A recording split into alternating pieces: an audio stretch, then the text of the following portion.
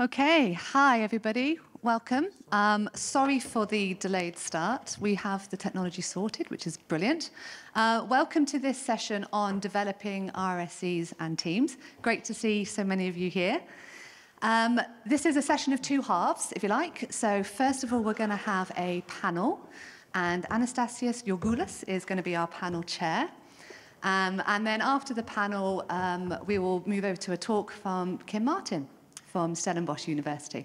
Okay, so the questions for the session, if you could please use Slido, and on the conference program there is a link, there's a number which will take you to the Slido for this session. If you could put all your questions in Slido, please, that'd be really helpful. I am going to go to Slido first when we come to the question bits, and rather use that than to hands up in the audience. We'll only do that if we run out of questions on Slido, okay? Wonderful. Anastasios, we're in your hands. Over to you. Great, thank you. I think everyone can hear me then. Welcome everyone, thank you for coming. I'll just say a few words about the panel and then I'll hand over to the panel members and to you. So the idea behind this panel was that as computational research is becoming more and more important, there is a greater need for training in computational skills across not only different disciplines, but also different career levels, from even undergraduate students all the way up to independent researchers. So we put together a panel to discuss, first of all, experiences of setting up training programs, but also how to identify what the right skills are to teach at different skills levels or for different audiences, and what the best form of delivering them is. I think I will just ask our panelists to introduce themselves very briefly, and then we'll start taking questions. Again, hopefully everyone can see the link to the Slido either up there or from the session listing in the program, and then we'll move on to questions in person as well. Okay. Thank you. So my name is Lucy Worley. I'm a lecturer at Northumbria in the physics department. So Northumbria is just up the road, about 10 minutes away from here. And I've been teaching or delivering training of some form for about just over 10 years now. So started as a teacher in primary schools, teaching mathematics. I've also taught maths at college level. And then whilst doing my PhD, I got to know about software carpentry and started training postgraduate students through that. And now as a lecturer, I teach computational skills at the undergraduate level. So on the physics degree program, teach introductory programming to first years, and then a kind of a numerical programming computational skills course to second year students also. Hello, my name is Sarah Jaffa. I am an RSE at UCL in the Centre for Advanced Research Computing. I've been there for about a year, so I haven't been an RSE very long. Before that, I did a PhD and a postdoc in astronomy. And I realized I've been teaching people Python for 10 years now.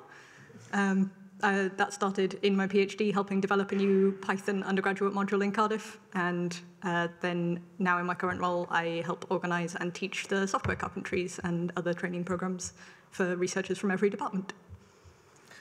Hello, everybody. My name is Michael James, and I work for EPSLC, which is the Engineering and Physical Sciences Research Council, which is the UK funder of engineering and physical sciences.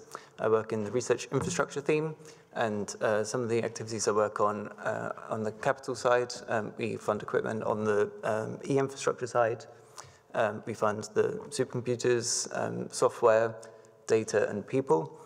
So some of the activities I've worked on have been RSE fellowship call run in the past, software call, calls for exascale software, and some data infrastructure investments as well. Hi, Katerina Mikalikova from Imperial. So I'm currently a senior teaching fellow at the graduate school. So I coordinate a program which teaches research computing and data science to our postgraduates. But luckily, those courses are open for everyone. So we are trying to raise the game across the board, teaching about 2,000 students per year. And I think their interest is enormous. And this is the type of activity that we should be seeing across all institutions, essentially. Hi, I'm Jeremy Cohen. I'm a EPSLC Research Software Engineering Fellow and also Director of Research Software Engineering Strategy at Imperial.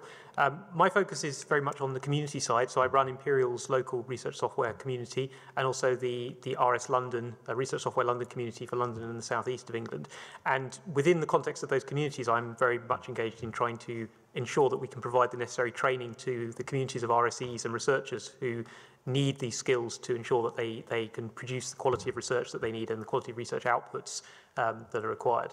So that's kind of my focus on the community side, but also on the training side, I'm very much involved with software carpentry, doing quite a bit of training in that space, and also developing new training materials to support some work around containers.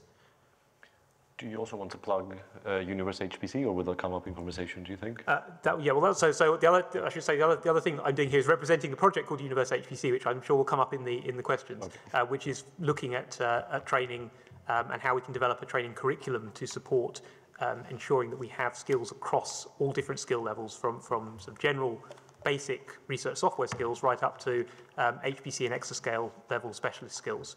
And that will, I'm sure, will be something we'll talk about. Thank you, Anastasis. So I see there's already some questions coming in. Thank you. That's great. While people are voting on that, we're going to start with something that people suggested. So we opened up a forum for suggestions for this panel about a week ago.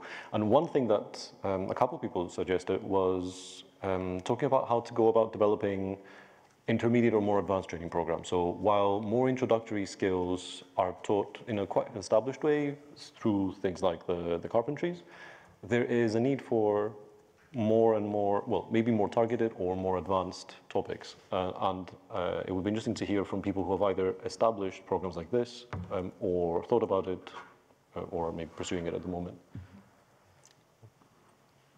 Any suggestions? I mean, I know that Katarina, you have done something similar, so do you want to go first? Well, me? Or I said Katarina first, but I think everyone's going to have something interesting to say about this topic especially. I do have some experience with that. Our training program teaches intermediate topics. Essentially, they are needed, clearly. And software carpentry, the basic set of courses, they don't necessarily have that, but there's a lot in the incubator, which is very useful. You should check it out. What we do, we decided to teach programming using Python. So we have all sorts of advanced topics in Python or semi-advanced. And there is interest. And then what we also tried to get into was, of course, more advanced Linux shell scripting, HPC. And of course, we've got all sorts of data science, including machine learning. So what's the lesson here? I think you need to have the resources, essentially. I mean, your specialists, wherever they sit in your institution, can get a lot adopting other courses from, out there online, but they need to be targeted for researchers. And there's an interesting question coming up pretty high on Slido, where somebody's asking about a clash between learning something which is not domain specific versus learning something in discipline, but I'll leave it for later. Does that make any sense? Yeah, thank you. Lucy? Yeah.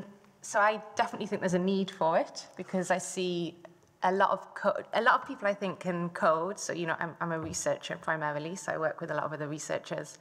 And I see a lot of code being written that just about, works, but isn't using a lot of the techniques like documentation, testing, version control that, the people here know makes good sustainable software. So I think there's definitely a need for it.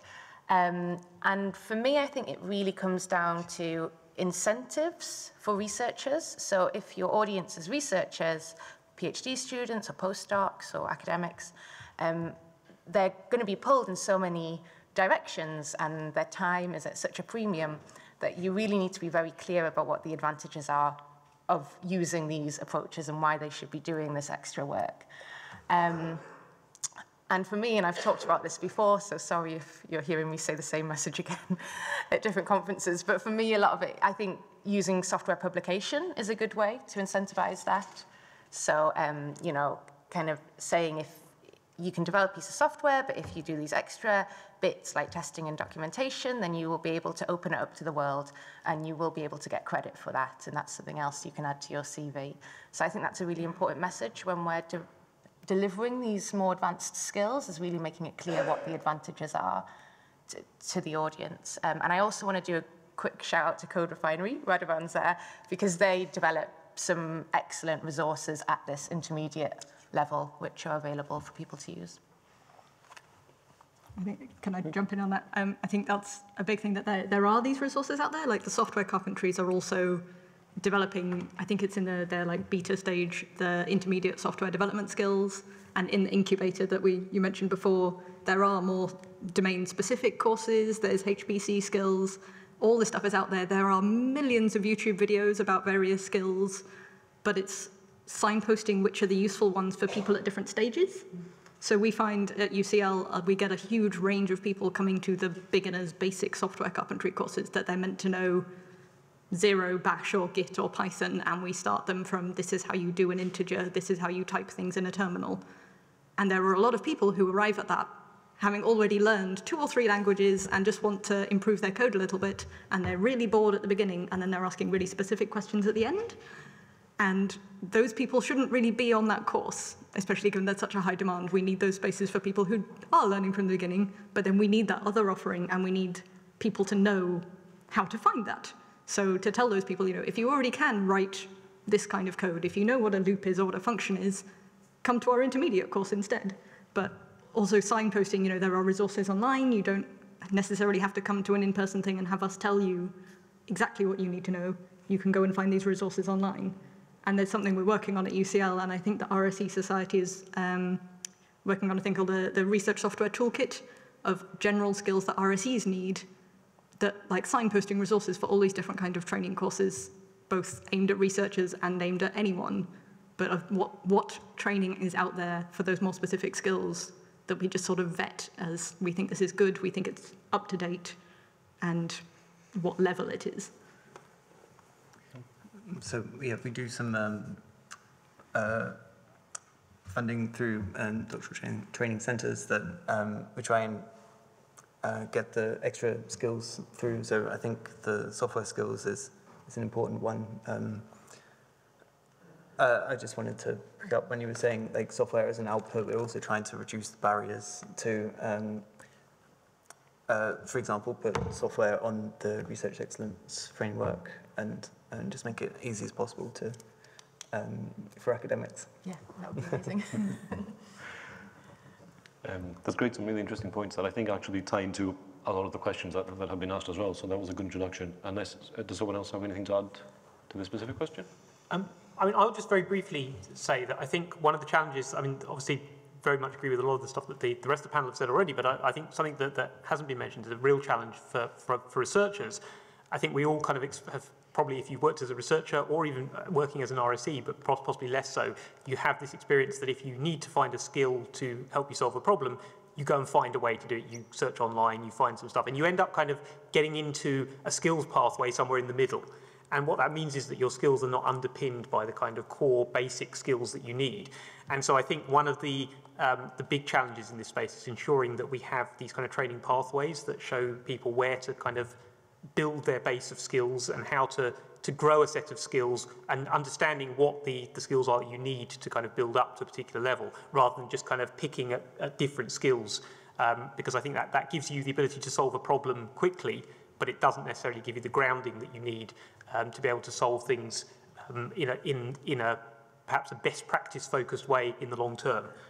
So I think that's something that's really important, and that very much, I think, fits in with the Universal HPC model of building these kind of training pathways and curricula. So. Thank you. I think we can move on to some of the questions that we've been receiving. Rather than answer the top one just yet, there's one that's asking for a clarification about the scope of the session. So is the session about training by RSEs for researchers, or training for RSEs themselves to improve their skills? And I think the idea behind it was the former. So in the training that we do as RSEs for researchers, how can we organize that more? But there is an overlap between the two, right? Because as RSEs, we also need to keep our skills up to date, and maybe learn something new every now and then. But also a lot of them, I think, will apply to both of us. And not only that, but a lot of research software engineering, and this ties into other sessions today as well, is done by researchers themselves, or people who may not officially be RSEs. So there's it's not a complete dichotomy there. Is what I meant to say about that. But going back to the top question, or what was the top question a minute ago? Yeah. So both Jeremy and Sarah, I think you've talked about this a bit. Is there a set of skills or abilities which could be defined as central to RSEing? And should we look at some form of maybe formalizing that or accreditation, perhaps through the society? Jeremy, you're nodding. Or... I think, yeah, that's hard to answer because RSEs are such a varied role that, like we've mentioned, domain-specific training, and some of us work in domain-specific areas and some of us are generalists. And yeah, I'm not sure whether the core skills of an RSE are actually computational skills or are more the skills of picking things up very quickly and communicating with researchers, which are none of the skills that we or researchers are trained in. I'm not sure if, I think it would be tricky to identify a set of skills that every RSE needs computationally. But any other opinions? I have an opinion, yes. So we started as the graduate school, so this is about training everyone.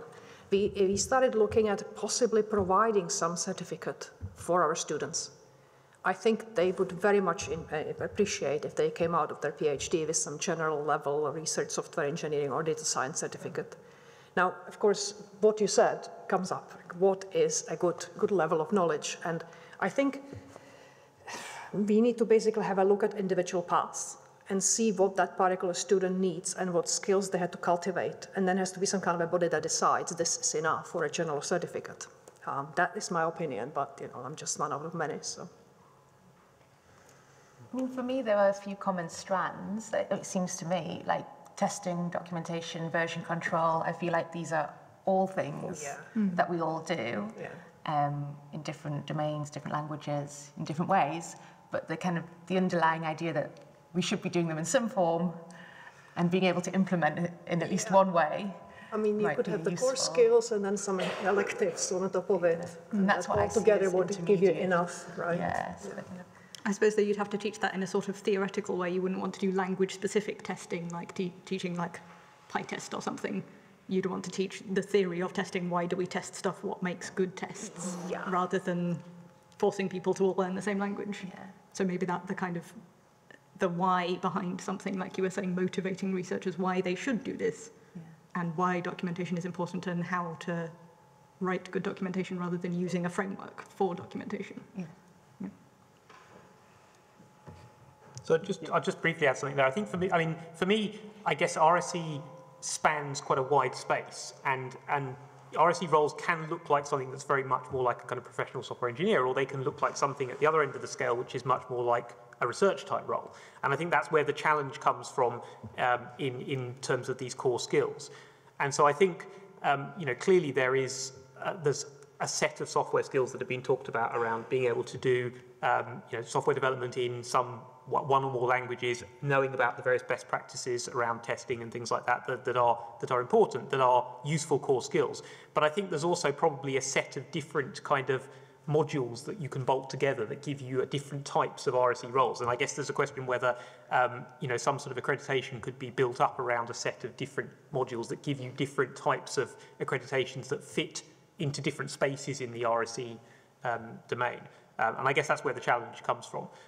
But certainly I think that there are core skills that we could come up with that we would say are applicable across pretty much all RSE type roles.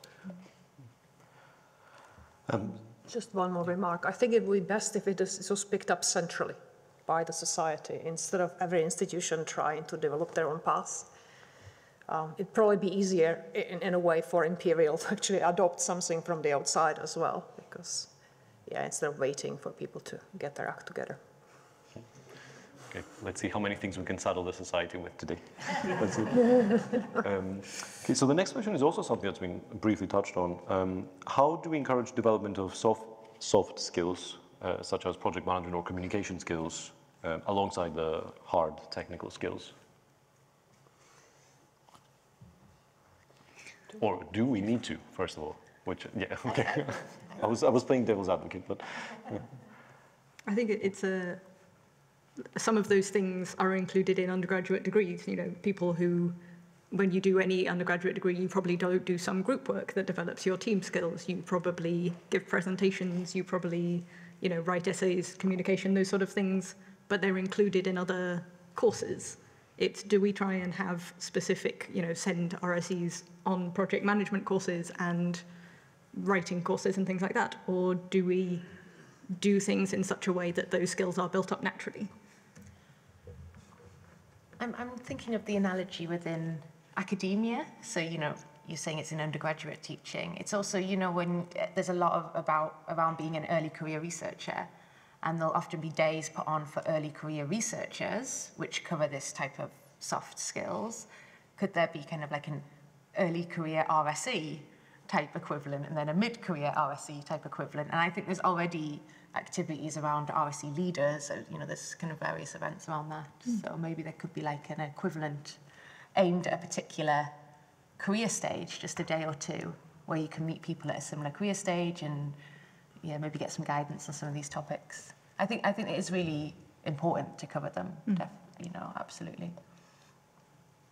Is that something else the society should be saddled with? That's something else. We need an early career RSE subgroup and a mid-career RSE subgroup who organise training days. No, but there is already so much out there. This sounds very much like professional skills that the graduate school would teach to PhD students, essentially. Communication, networking, moving on.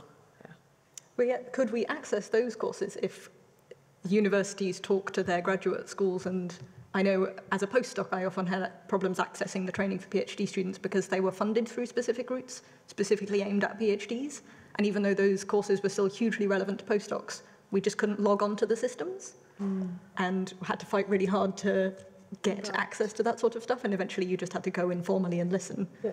But maybe as RSEs, we could do the same thing and try and go, doctoral training centres have these things, CDTs have these things.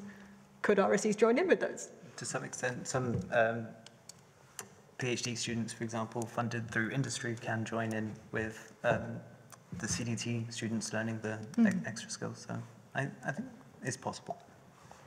So, I think perhaps the challenge here is that I think, to answer the question Anastasis posed at the start, is this stuff necessary? I think absolutely. I think it's really important. And I think the challenge is that perhaps these are the things that make the research part of being a research software engineer. The bit that makes you not just a regular software engineer, but a research software engineer is this ability to work with researchers, to understand how research works, to communicate with people who are working in a certain way and understand how they work.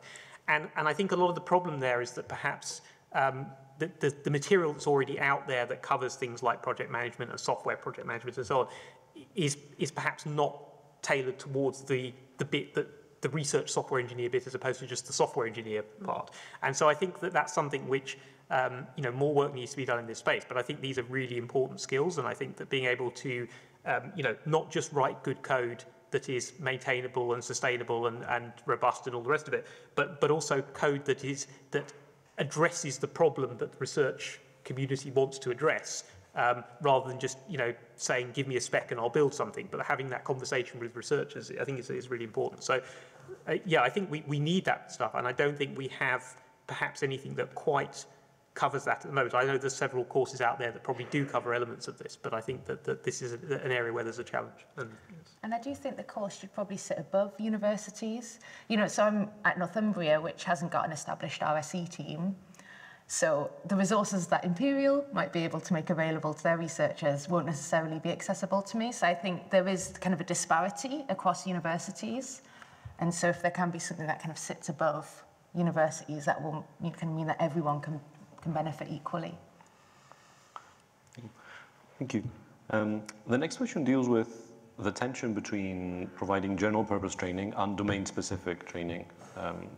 Especially, this becomes more apparent when you move on to more advanced topics. So do people have thoughts about that, either experiences they have so far or problems they anticipate?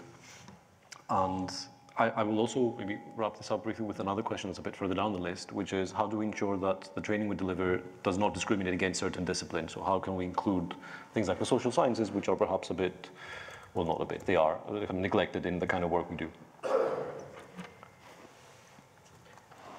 I'll start. We've been thinking about this a lot, of course, running a dedicated program. It was really tough, and we obviously encourage our tutors to try to mix it up or use examples that everybody can somewhat relate to. And the newest thing we came up with. I'm going to do a shameless advertisement here. We basically came up with a resource which will show people exemplars in various domains, exemplars of good project, if you will. Something which is not too long, doesn't take more than maybe 10 hours to study. And so there, of course, it is around research. Yeah, Tom is laughing because he wrote one of them. We basically commissioned the GTAs to do it for us. And so there, if the resource is big enough, everybody should be able to find something they like, and then they learn in a context of research they can relate to. They learn not just the programming or the research software engineering, but all sorts of tacit skills which let you put together a decent, large project. So that's the answer we came up with. And of course, that requires resources and time, but you know, we're quite adamant of trying to make this happen. Anybody else's other opinions? Because I'd like to hear them. I did one of the best training courses I've ever been on, managed to keep, it was about making your research software more sustainable, but it managed to stay domain agnostic because it was a bring your own code workshop. Yeah. So they gave a small introductory talk about something like testing or documentation and talk through, you know, the background of how we should do this and why we should do this. But then the exercises weren't, here's a bit of code about, you know, molecular dynamics or something, go and put a test on it. It was get your own code and in discussion with the tutors and other people in the group, put some testing on what you're currently working on. And that I found really, really helpful. And we had much more discussion in the group because everyone was working on different things, but we were actively improving our own code while we were doing the training. So it wasn't domain specific, but the work we were each doing managed to be domain specific. Yeah. Well, this is really good. We have variable experiences encouraging students to bring their code. Some of them simply don't think their example is good enough, or they just don't do that part. So you have to be prepared to produce something which is, you know, a placeholder instead. They did have a backup repository that you could work on that instead. So, yeah. No, I absolutely agree, but does require time and resources. Yes. So I'd be interested, the course that you run, Katerina, even though it is accessible to anyone across Imperial, do you get representation from the human, you know, from the departments? I guess Imperial is science-based. Yes. Anyway, but or do you find that it's heavily weighted with people attending from the physical sciences or biosciences or? So the non-PhDs do come, small numbers. We don't advertise this wildly because now I guess I am, because we have already been completely overrun, but they do come in, but I mean, and they benefit, except there are all sorts of problems with this whole setup because for graduate school, you have to teach in such a way that you don't lose anyone, so students like these courses and give them good scores. Quite often I found that postdocs and researchers often like to have faster progress, which is just give me the information. I don't want to spend 3 hours here just working on small examples. So there's a bit of a disparity there going on, but that's the best we could do right now. Can I ask a sub-question about this? So I'm thinking about more the practical and dirty side of things. So for instance, I'm thinking of a recent funding call that enabled the development of training materials specifically for exascale computing. And that, I think that can be a good opportunity for, you know, a good motivation and funding to develop training starting from a particular domain. And I wonder, is that a good way, is that a good opportunity of maybe a seed for developing training, or is there a risk that this leads to too narrow material? What do people think? This is more my curiosity, it's not been asked there. So this is about funding in a particular domain, just produce training materials in a particular domain. Which could perhaps be useful to the broader community, but it may also end up being very narrow there. And both sides have their benefits, I guess. But I think there's some good examples where that has worked very well. So I'm thinking here for my own domain, which is kind of chemistry, physics. There's the Molecular Science Software Institute in America, and they've, I think, got a large part of funding. They develop a lot of tutorial materials, which has worldwide reach now. So I think that's a good example of where it works. Very widely used. So, yeah, you mentioned the exascale computing. Yeah, so the Excalibur program, which has been funding exascale software, has included as part of it funding for upskilling RSEs and others in writing software for exascale. So yeah, we recognise that is a big, important part, and in other areas too. So recently published was the EPSRC delivery plan and delivery plans for each of the councils. And by recently, I mean like last Friday. So go check it out.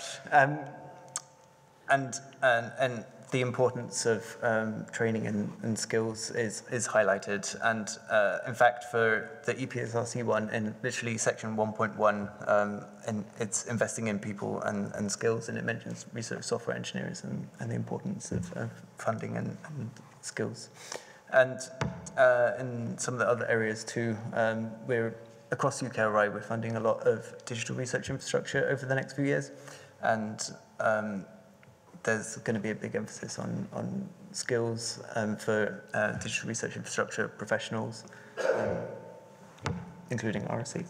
That'll be great to see.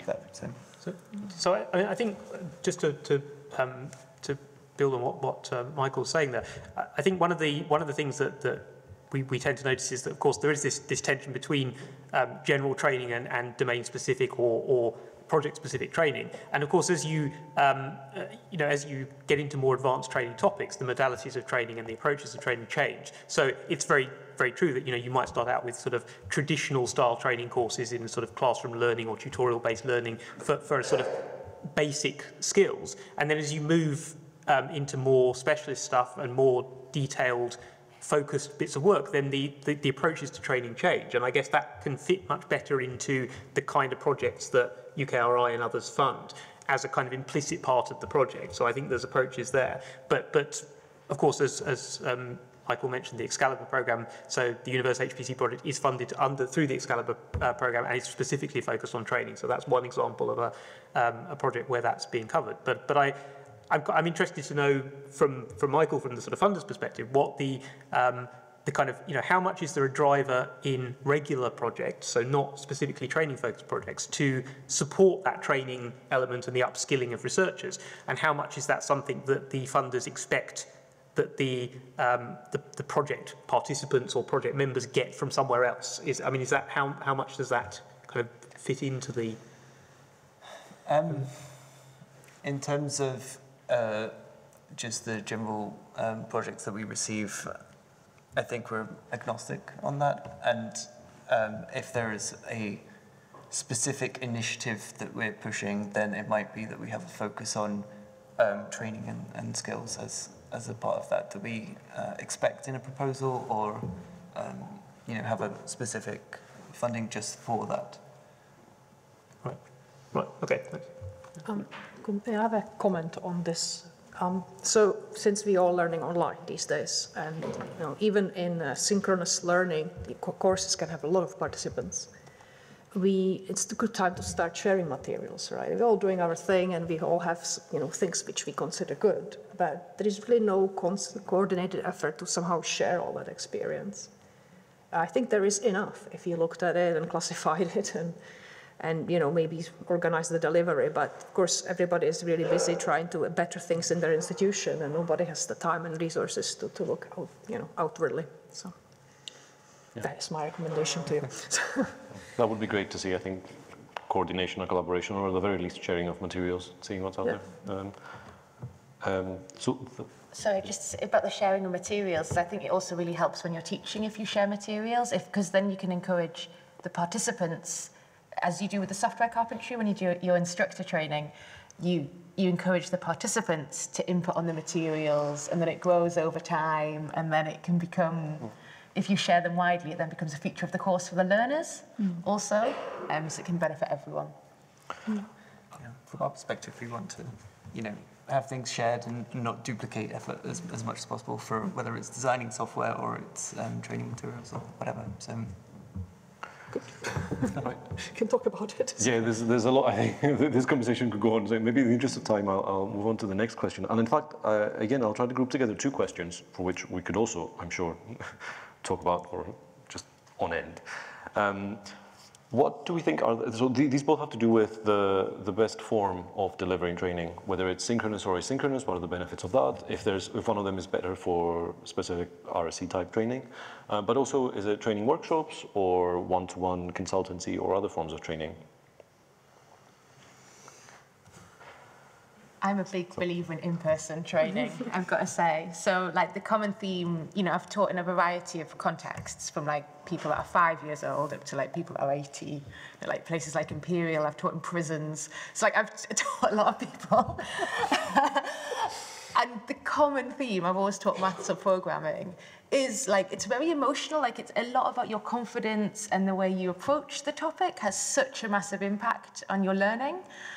And I think a lot of that, so a lot of the support we can give is almost emotional support, you know, kind of giving somebody that confidence. And you need to know, for that, I think it helps a lot to be in person. So you need to know, you know, you need to be able to spot someone, see that they're struggling a bit. You need to be able to sit down next to them and just give them maybe just a 2-minute kind of intervention. And that can then bring them back into the class and completely change the outcome for them. And I have taught a few things online, and I found that impossible to do online. So I think it's catching that kind of tail end of people that might be otherwise struggling, which is particularly important, I think, at undergraduate level when you've got exams and so on. Maybe at postgraduate level when you're working with professionals, it might not be as important. But I think especially if we're talking about beginner programmers, you know, when we're trying to get people into the field who really might lack that confidence, I think that one-to-one or face-to-face is incredibly important. And you need to have the experience as an instructor also, and the confidence to be able to spot that and you know, kind of, because they won't come to you. You need to go to them. You need to, you know, so it's... I would agree with that. I'm on the advisory board for one of our centres for doctoral training in this sort of area, and that seems to be what we've heard is having it in person is beneficial. So. Absolutely. I think there's a sort of balance there, though, because there are definitely those benefits of in-person, but part of the reason those don't happen online is because of the tools we have for teaching online. And if we invested a bit more time and effort in the way we teach online, you could get, probably not all, but some of that back. That trying to make things more interactive, trying to find different ways of connecting with learners would allow you to get some more of that into online forums, but also the huge advantage of online forums is accessibility for people who have trouble being physically present in any particular course for whatever reason. So I think there's no reason we need to pick one or the other and say this is the best. I think both of them are useful in different circumstances, and possibly having a duplication of materials in that sense is great to have. I always wonder why, whenever we run a software carpentry course, I've only been at UCL for a year, so I've exclusively been running these online. Why are we not also recording that and just put it on YouTube afterwards, so that anyone who couldn't physically make that particular date can watch it online and learn at their own pace? Anyone can find the website and read it if they prefer reading rather than listening, and then also offer them face-to-face so that people who are able to physically be there can have those advantages. But I think there's a big argument for offering all of those forms in parallel and allowing the learners to choose which they feel is most appropriate. Yeah. And then get the most benefits of whatever form they can access best. Mm-hmm. Yeah. So I was actually speaking to Radovan at the beginning of this, and it seems like Code Refine, where you have this mixed approach, where you'll probably explain it better than me. I don't know if there's a microphone. Can we get a microphone you on the spot, sorry. But they seem to be doing this. Yeah, thanks so much. So it's a hybrid, but a flipped hybrid approach where the teachers teach online, but everybody else can be in person. But also, like what was said, we record everything. I think it's important to put it out on YouTube so that because there are different needs, people prefer different ways of interacting. And also a massively online workshop, I think it can be made interactive if we invest time into tools to allow more questions or discussions. Super interesting topic. Looking forward to discuss more. So I think one recent experience I had of this was we tried teaching a software carpentry course, not on Zoom, but on GatherTown, which is a spatial chat thing. You each have a little avatar like in Mario Land, and you walk around and you can hear the people next to you. And we made them all have little computer desks, and they had to go and sit at a desk. And while I was teaching, they could chat to their neighbours, but no one else in the room could hear them. And so if they had a problem, it was harder to interact with the instructor, but they could turn to the person next to them and go, oh, mine's not doing the same as what she said. Can you just show me your code and explain? And we had some problems with other things because it was a very experimental course, but they did start doing that. So this was all remote? So all entirely remote, everyone's in their own homes, but on the platform they were able to interact in a different way than on standard video conferencing. So you had that one-to-one, you didn't have to address the whole room? Yeah, anyone who had a problem could have a one-on-one chat with their neighbour or with a helper without interrupting the lecture. And I found that got back some of that sense of solving little problems as you go along rather than just losing people. But again, it's a toss-up because that's a new platform. People have other problems. It has higher bandwidth than Zoom, things like that. So I think there's developments we could make in online learning as well as also offering in-person learning. So basically mimicking for the lost interaction, in-person interaction, online takes incredible amount of resources and many more people to run a class. We actually found I needed less helpers in Gather than in Zoom because instead of having Zoom breakout rooms with 4 or 5 students chatting to one helper, you can have a whole room of people and anyone who has a problem can put their hand up and the helpers can run around. Right. So anyone who doesn't have a problem doesn't need to be in a breakout room. More interactive. Okay. So the helpers can spot people and move as they need. Okay. So I think actually, in that sense, I needed less helpers than a Zoom class. Okay. But maybe if that scaled up, I don't know. But I think it does also require a shift in thinking, not only from the person developing the training or the people, but also from the attendees to be maybe more proactive or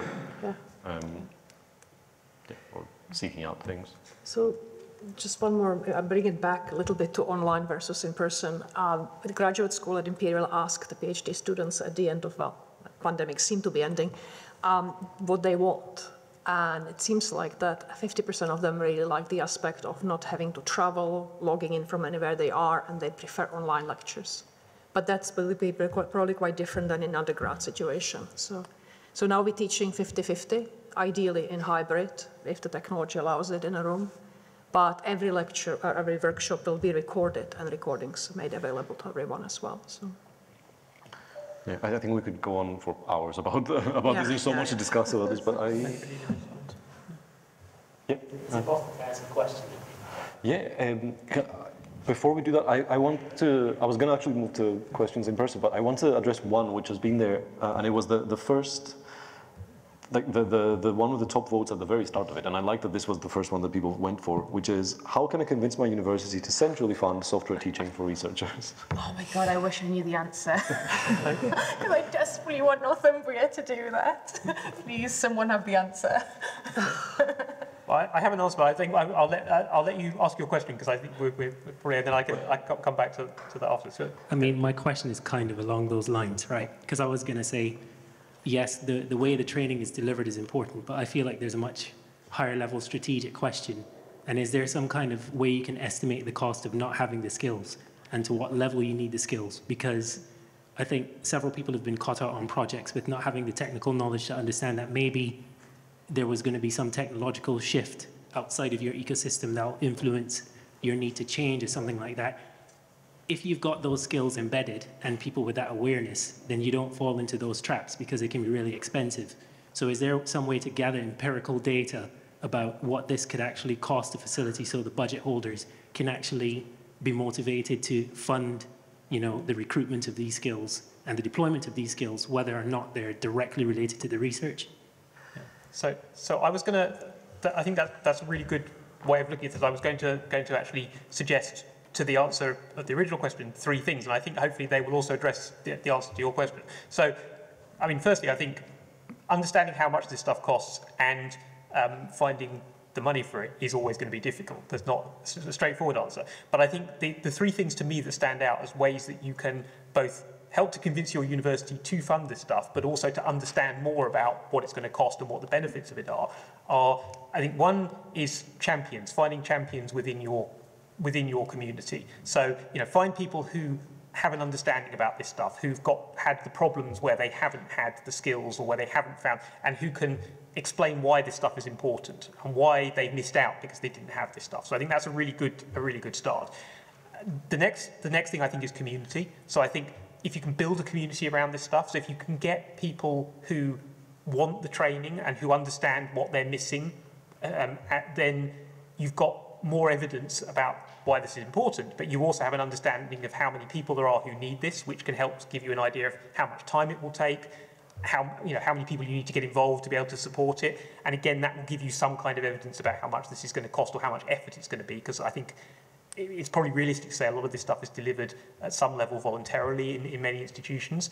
And then I think, for me, the third thing you can do is actually try and deliver some training. And again, that would be on a voluntary basis, but maybe on a voluntary basis if you can't find the funding. But if you can get evidence for what the benefit of this is, and I think, certainly my experience, and I guess many other people on the panel will have had similar experiences, is that when you run training courses, even if you do it as a kind of, best efforts kind of approach to try and get something done and get people involved, the benefits that people get from it is sufficient that they will start going around telling people that this was great, this was something they couldn't get anywhere else, they can now do what they want to do much better, and they found it really useful. And I think all of that will both help to convince your university to fund it, but will also give you that kind of empirical evidence that you really need to understand what the cost of this thing is going to be in the long term. So I hope that slightly answers your question as well as answering the other question. How do you find the right balance between homegrown and people who are trained in your institution versus just getting the skills from the market? I mean, the cost-benefit analysis of that. Yeah, and it's probably, it's going to be different in every institution, I guess. So I think it's going to be something, I think there's not an easy answer to how you do it. I think it's experience. And some of the way you get that experience is by delivering kind of training locally to see what I think there's different, I don't know, Katerina, do you want to... I just shook my head. So, I mean, we work on this together, and I am coming from it from a different end. I think I'm a bit tired of trying to organize things organically. I mean, this is how it happened at Imperial, and it worked, but there were several crises, big crises on the way, which I wouldn't recommend for anyone, but I think we should turn the problem on our head. We could do cost analysis, but it's really, really hard to do. Instead, we should just accept the fact that research computing skills are needed. It's a cross-cutting skill that everybody needs, period, and research gets better. And the institutions should understand that, and the funding body should help them understand that, basically, like they do the CDTs. You won't fund them unless there's a good training program in place. So it's historically hard because this is a cross-cutting skill, and departments generally don't like to work together very much, so there's almost like another body needed at universities, and that body doesn't exist quite often, well, unless you are at UCL. Yeah, so it really depends, but persistence, championing the cause, yeah, definitely. We should, as a community, share the case studies and just collate the data and use that kind of like as a collective voice back to the institutions. There is the RSE survey from a few years ago where they surveyed 1,000 researchers across different departments across every university in the UK, I think, and they gathered this kind of data of what percentage of researchers could not do their job without research-specific software, and how many hours they spend using or writing code and those sort of things. So I think those numbers are available in that survey. And yeah, you could try and equate that to how many human hours are lost to bad code and those sort of case studies. I was wondering actually if all of us that run we do like a walk-in service at UCL, so researchers can come to us with a problem. And if you ask them at the start of that, how many hours have you been trying to fix this by yourself before you came to us? Write that number down somewhere and go, if we trained them all at the start of their courses, how much would we have saved in their wages? No, it goes past that, though. I don't know how many PhD students in third, fourth year I met saying, oh, I really wish I learned to use HPC in my second year of PhD, because my project would have changed, essentially. So I think first up, you have to get the evidence base, and then second, you can then make a case for change based on that. So like we did commission the SSI to do a software and skills survey, which has just wrapped up and finished, and that will get a good understanding of what the needs are, and for example, and then that kind of thing. And the 70% of researchers need software is again useful evidence to then make the case for change. That sounds like another thing for the society to do. I've got a quick question that you might be able to answer because you know. We're almost out of time, but maybe Sorry. perhaps, I don't know if it's a really quick, okay, yeah, well, we can. I guess it's quick. Could the training, would it be written into the ref in the environment statement? So could we use it, could we say you need to invest in training because then you can get more money through the ref? Do you know whether that? I'm not really involved in the ref side of things, so. Yeah. Okay, I think we are out of time, but thank you everyone in the audience for your questions and your participation. Thanks again to everyone on the panel for agreeing to contribute to this and give us their opinions. Also to the organizers, Jeremy and Katerina who helped organize this. And also to Marion and Dmitry, the volunteers, and Katie for running around with the microphones and also managing things on Slido. So thank you very much. Thank you.